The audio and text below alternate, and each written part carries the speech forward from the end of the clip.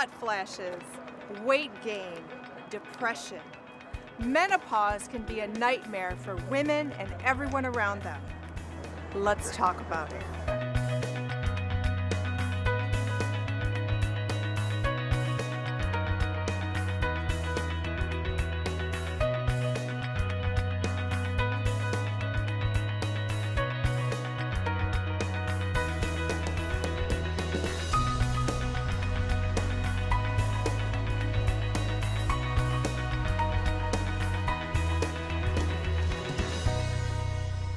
Welcome to My Healthy Mind. I'm your host, Michael Hunter, and this is my co-host, Elizabeth Atkins. Hello.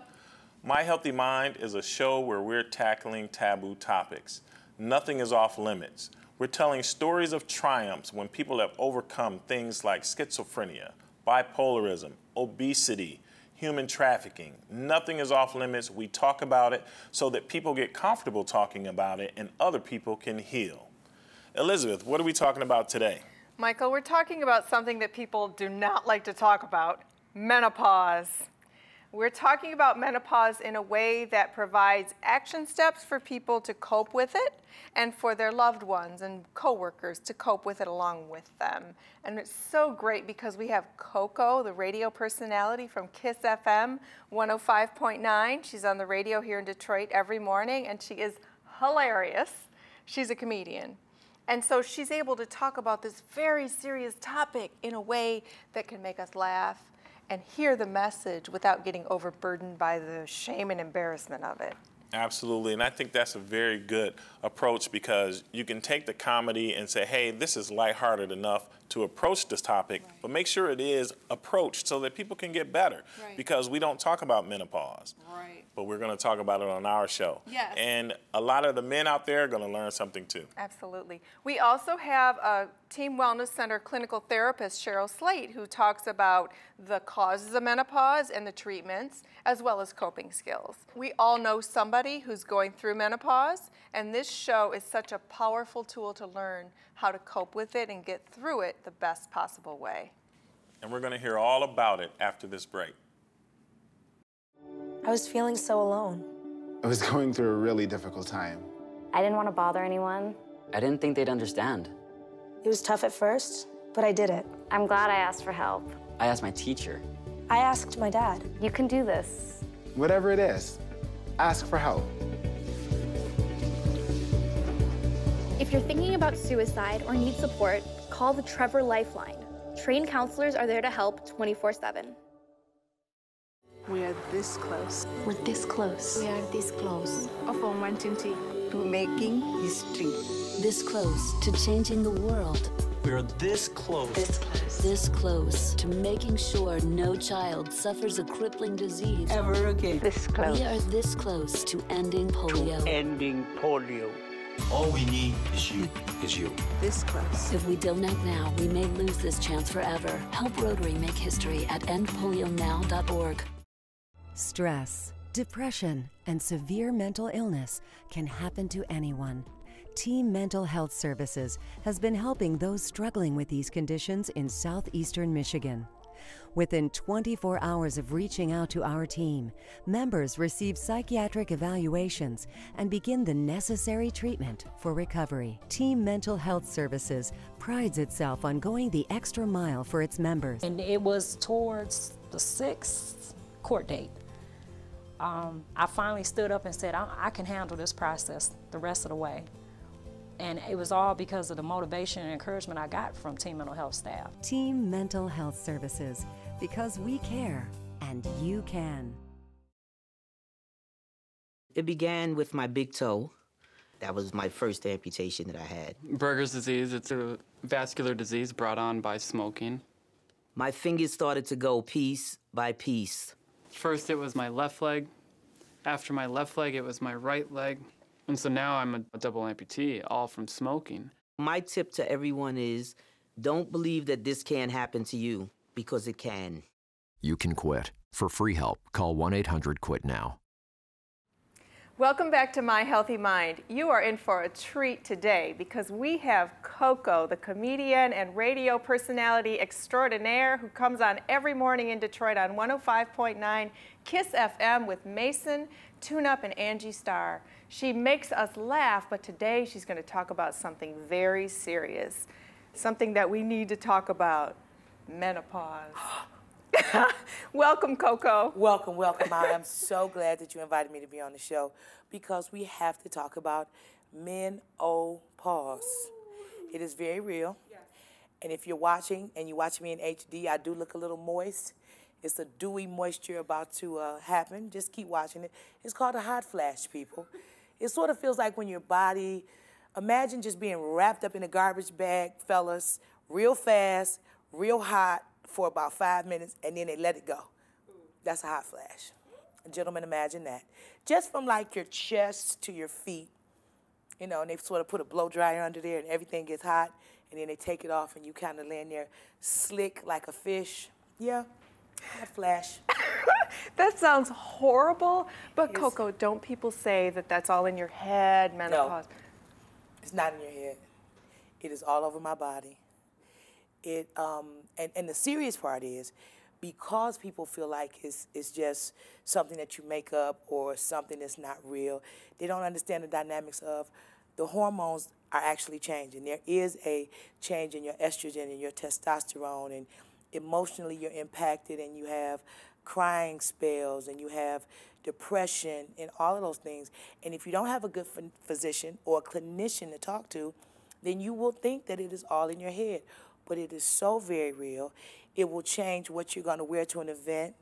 It will change the type of underwear you wear. It changes your interaction with other people because it's still one of those things that's so very, very taboo. Don't talk about it. No. Well, I actually was laughing a little bit when you first started talking, but I understand it's a very serious issue. But I'm laughing because I really can't relate, right? Yeah. So when I see somebody going through it, or I'm interacting with somebody going through it. Notice you said going through it. Yeah. Say the word with me. Menopause. Going through menopause. There we go. Yay. Okay. See how easy it is? And the easier you say it, the more you say it, the easier it gets. Okay, so I don't have to just be appalled at this change in behavior. It's just natural. It is very natural, and a lot of men don't believe it. But men go through menopause as well. They go through male menopause. So when you see a 60-year-old man with a bad hip and he's trying to get out of a Corvette, that's menopause. I'm sorry. Okay. So, Coco, tell us about what you go through. The hot flashes, mood swings. Gosh. What is it? I have hot flashes, really intense hot flashes. In the middle of the night, because pajamas, I don't buy them. The only time I wear a gown or pajamas if I'm going out of town or I'm staying at a friend's house. And I really start off with them on. I mean, really, really, from my heart, I start off with a nightgown on. But in the middle of the night, when the flashes kick in, it's on the floor. I sleep with my sheet like a toga. It's sort of pulled up here between my legs, and it covers this part on an angle. And it keeps me up during the night. Because it's a cycle. You're thirsty, you're hot, you drink water, then you have to get up and go to the bathroom. Then you get back in the bed and you flash again, then you wake up and you sit in the middle of the bed, then you cool off, then you drink some more water and you have to go back to the bathroom. So I sleep in sometimes 2-hour increments. And so you're going through menopause now. Active. Active menopause. Very. Okay. How long has it been happening for you? Honestly, maybe about, I want to say 6 years maybe. 6 years? Mm-hmm. And it gets more intense. And the intensity has heightened because I have fibroids. So with that being said, I have the fibroid issue going on, and I have the menopause going on, and my physician wanted to make sure that I was willing to do what's necessary to eliminate the fibroids, and yes, I am. Wow. Well, we'll be back, and we'll talk more about menopause after this. We are this close. We're this close. We are this close. Of wanting to making history. This close to changing the world. We are this close. This close. This close to making sure no child suffers a crippling disease ever again. This close. We are this close to ending polio. To ending polio. All we need is you. This close. If we don't act now, we may lose this chance forever. Help Rotary make history at endpolionow.org. It began with my big toe. That was my first amputation that I had. Berger's disease, it's a vascular disease brought on by smoking. My fingers started to go piece by piece. First it was my left leg. After my left leg, it was my right leg. And so now I'm a double amputee, all from smoking. My tip to everyone is, don't believe that this can't happen to you, because it can. You can quit. For free help, call 1-800-QUIT-NOW. 1 in 4 girls and 1 in 6 boys will be sexually molested. I'm John Walsh, and I can tell you from personal experience that one person can make a difference, and that one person can be you. 1,200 abused or neglected children walk through the doors of Care House every year. Care House is a leader in the protection of children and treatment of victims, mending broken lives. See how you can get involved. Visit carehouse.org. It shouldn't hurt to be a child. Stress, depression, and severe mental illness can happen to anyone. Team Mental Health Services has been helping those struggling with these conditions in southeastern Michigan. Within 24 hours of reaching out to our team, members receive psychiatric evaluations and begin the necessary treatment for recovery. Team Mental Health Services prides itself on going the extra mile for its members. And it was towards the 6th court date. I finally stood up and said, I can handle this process the rest of the way. And it was all because of the motivation and encouragement I got from Team Mental Health staff. Team Mental Health Services, because we care and you can. Welcome back to My Healthy Mind. Today we're talking about menopause, and we're joined with Cheryl Slate, a clinical therapist.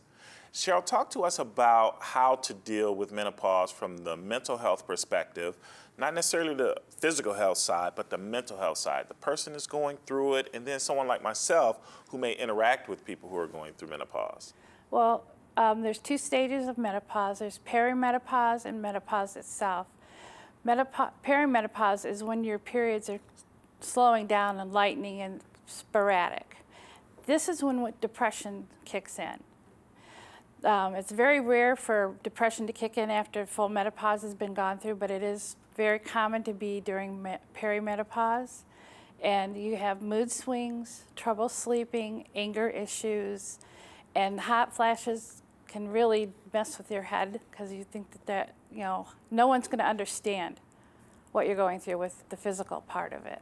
And so what's the remedy? What should a woman do if she's experiencing all of these things and doesn't even know why? Well, if she feels that she's depressed and could be going through menopause or perimenopause, she should see your gynecologist to find out, because they can test to see if you're going through perimenopause. And once you've found that out and you're still depressed, you could go see a mental health specialist or clinical therapist or psychologist. And what would happen then? They would work with you on how to manage your depression and how to learn good sleep habits and good nutrition and how to manage the anger. And is it possible to control some of those symptoms actually, or you just have to learn coping skills? You need to learn coping skills. There's medication that will help with the depression, and there's also hormone therapy that helps with the hot flashes. But they will start out with usually the hormone therapy and see if that works. And that takes 2 to 4 weeks to see if that's going to be effective. And then if not, then they'll add an antidepressant. And then if they add an antidepressant, it takes 8 to 6 weeks for the medication to come to full level in your system. So there's different things you can do. You can use exercise, eat properly, get good sleep, and that will help you with the mood swings and the anger. Now, what about educating the people around you, your spouse, your brothers and sisters, your colleagues? Who wants to sit in a meeting and say, pardon me, I'm going through menopause? I mean, that would make you feel even worse, wouldn't it? Because it's such a taboo topic, it's so uncomfortable. Right. Well, you take your husband or your significant other with you to the doctors. Let them get the same information that you're getting and be educated on the symptoms that you're going to go through and the psychological things that could happen, like low self-esteem. And as far as workplace goes, if there's somebody there that you can trust, let them know, because they can kind of run interference for you if you're having a hot flash or some mood swing at work. But you have to pick your support system very carefully, because you don't want anyone that's going to make fun of it, because that's the one thing women don't want, is for their symptoms and their feelings to be made fun of or be called old, or because you're already questioning their sexuality because of the changes their bodies are going through. And it has a negative effect on sex drive for women, yes, correct? It does. You lose your sex drive, just like when men go through their menopause, they have a low testosterone level. They start to lose their sex drive also, and they become more interested in less, how would you put it, masculine things. They start being more nurturing and around the home and that. But you need to do it together. You need to walk together through this and communicate. Communication is a huge, huge part of it. And because I can't relate to menopause personally, when I'm interacting with somebody and I see the strange behavior, what you're saying is don't overreact and don't accuse them of being different or having an attitude, if you will. Just be very patient and that kind of thing. And validate.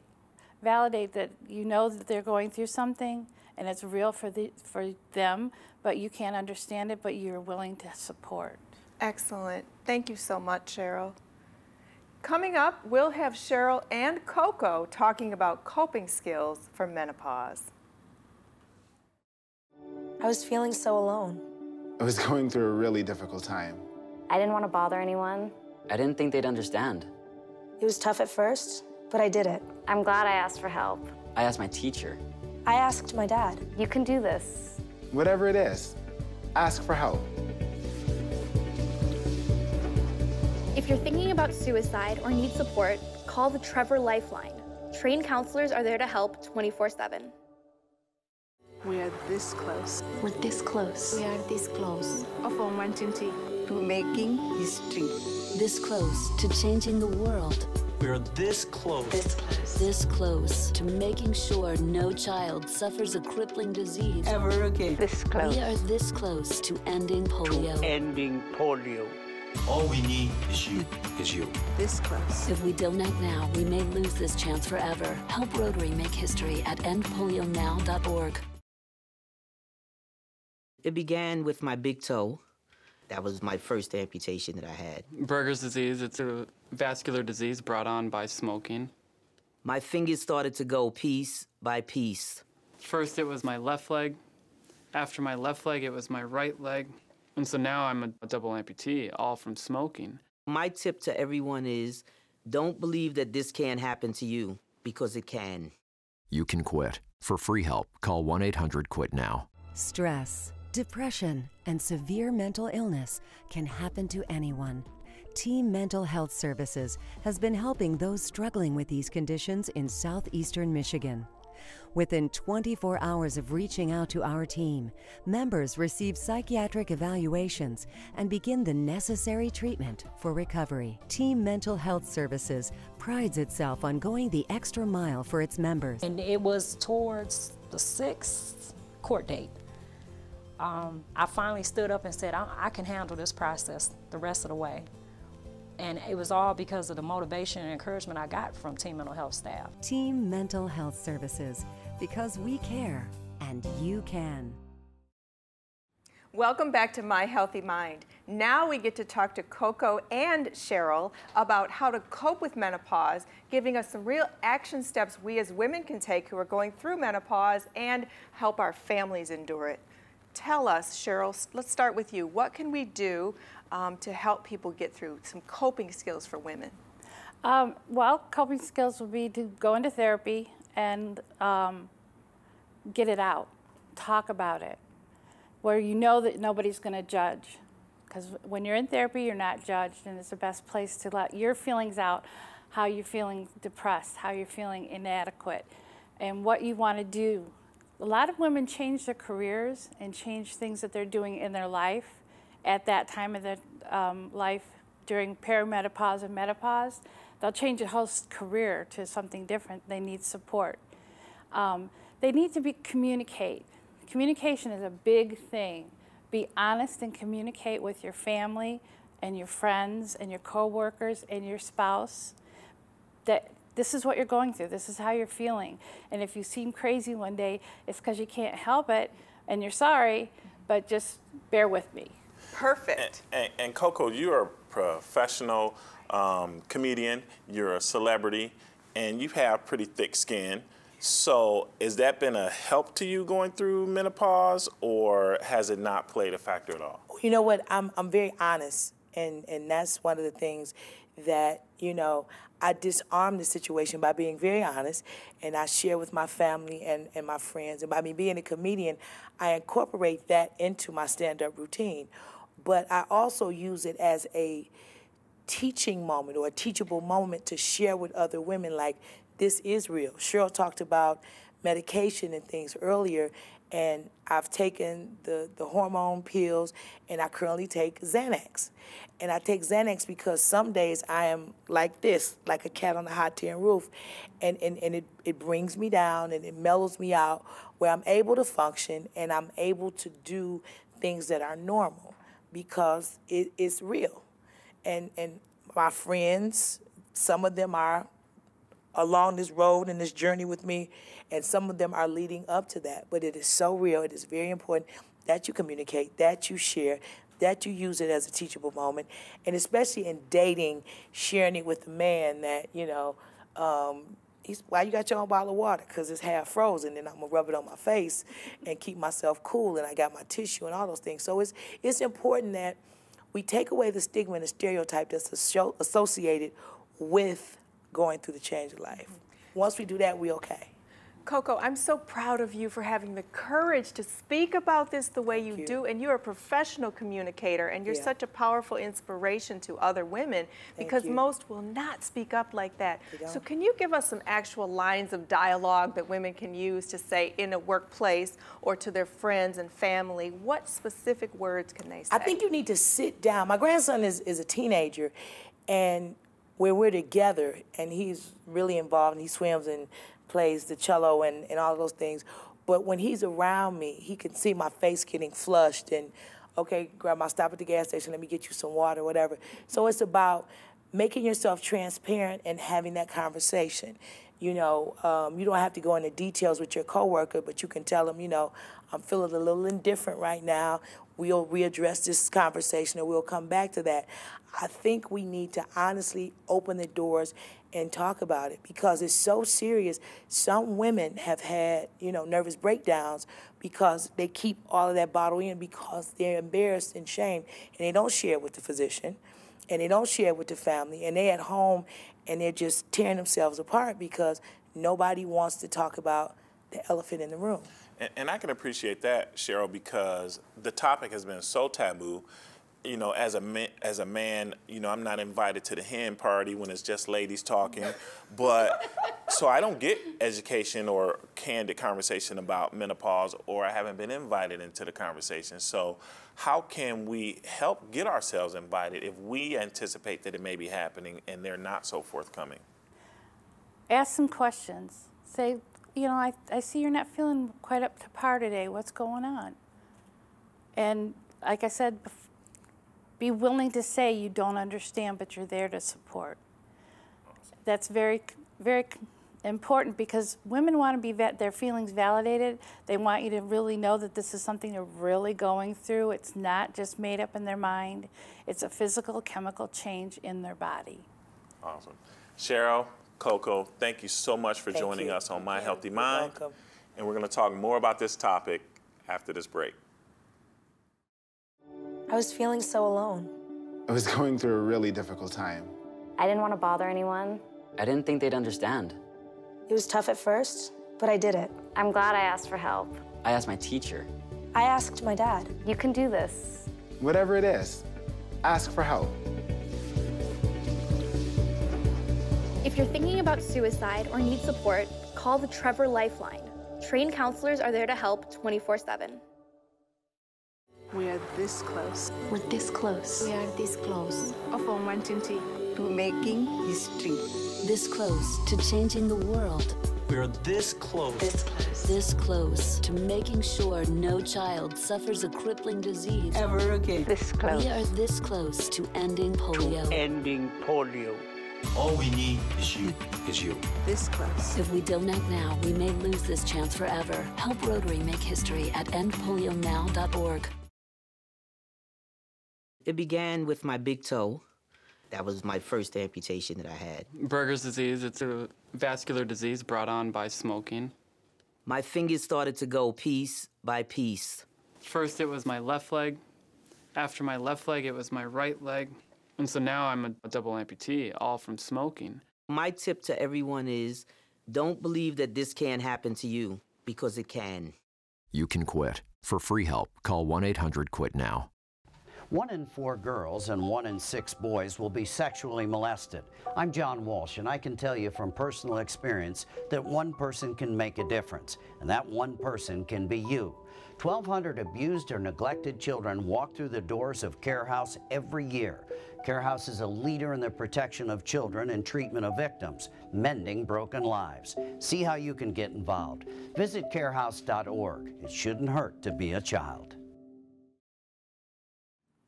Welcome back to My Healthy Mind. What an interesting show today, Elizabeth. Yes. Menopause. Tell me what you took away from today's show. Well, Michael, unfortunately, I did not know that the symptoms can be so severe, especially regarding depression. And so I'm excited that Cheryl said that lifestyle, such as exercising, eating healthy, meditating, all the things that I do, can help offset and prevent the severity of some of these symptoms. And I think it was a really good topic because it allowed men to learn that it's okay to be supportive, to talk about it, to even draw the topic out of your partner if you suspect that it's happening or something is happening, but be very supportive and at the same time make sure you're not condescending. Right, right. Open communication is the key to success with this. And they encourage us to talk about it, right? And that's exactly what we do on My Healthy Mind. We talk about taboo topics.